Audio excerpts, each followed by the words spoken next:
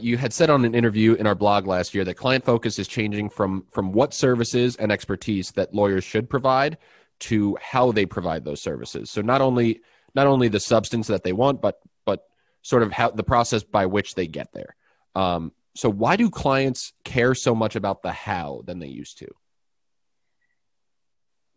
Because how we get things done is the experience that we have. So if a lawyer is only focused on what they provide, not how they provide it, the business people have a bad experience. And so the lawyers that make a difference and the lawyers that they want to work with are the ones that actually meet their needs and provide them a good experience. So for example, if a business person has a simple question, they should know who to call and they should have a very quick response, and it should be delivered back to them in the way they want it delivered, whether that's email, text, chat app, a voice, or through a bot.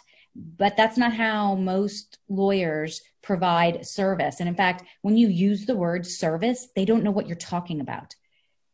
I've had people say, what are you talking about? What's service transformation? What does that have to do with being a lawyer?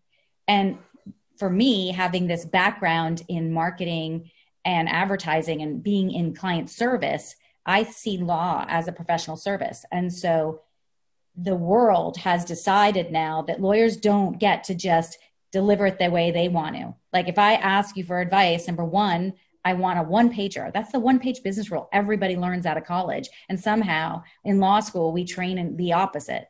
Number two, I want it to sound like the culture of my company. And three, I want it to be readable. I don't want to have to rewrite it so that my business colleagues can understand it. And number four, I want an opinion. None of this, it depends stuff. So I believe that clients have gotten more savvy and there's so many lawyers. So to differentiate yourself, you can't just be an expert and good at what you do. Are there some lawyers that are so smart and have a real niche, and so people will take their advice even if it gets yelled at them? Yes, but for the average lawyer of today, those skills that you learn in business school are the skills lawyers need in order to be effective professionals.